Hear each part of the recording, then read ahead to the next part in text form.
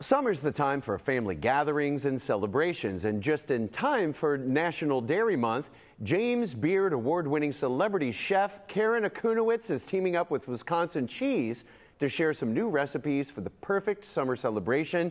Now, Chef Karen is chef and owner of the Fox and Knife in Boston, once honored as one of the best new restaurants in America, also a fan favorite on Bravo's Top Chef, and a judge on the Food Network's Beat Bobby Flay, and a competitor on the Food Network's Tournament of Champions. So basically, Chef, you know your way around the kitchen. We're thrilled to have you here today to share your summer party menu.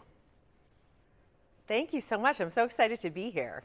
So share the recipe you have for us for a great summer party.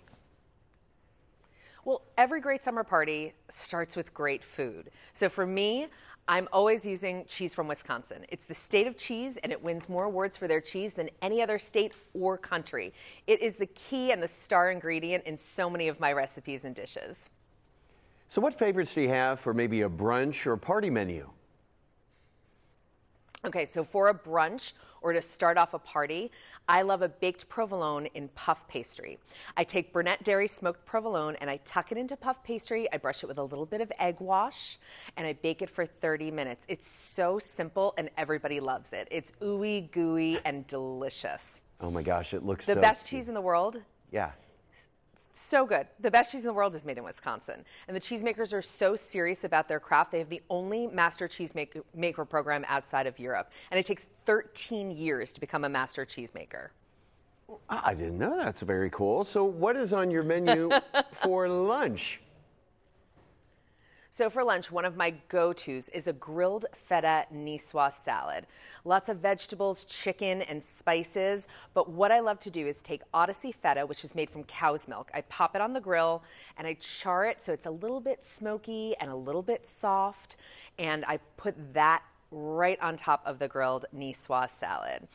Because it's cow's milk for the feta, it's tangy and briny, but it's a little bit smoother, a little bit creamier, and absolutely delicious. And Wisconsin crafts half of the nation's specialty cheese, so it's basically a world of cheese from just one state.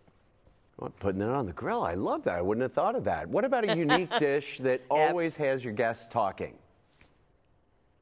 Okay, so I'm going to share, just between you and I'm going to share one of my showstopper dishes. This is a roasted rainbow beet salad with pistachios and greens, and I top it with tons of Crave Brothers Farmstead fresh mozzarella. Now, here's a pro tip about mozzarella. You want to eat it almost as soon as it's been made, because Wisconsin is in the middle of the state. Whether you're on the East Coast like me or whether you're on the West Coast, you are getting your mozzarella as fresh as possible. All right, that sounds good. Now, finally, what's for dessert?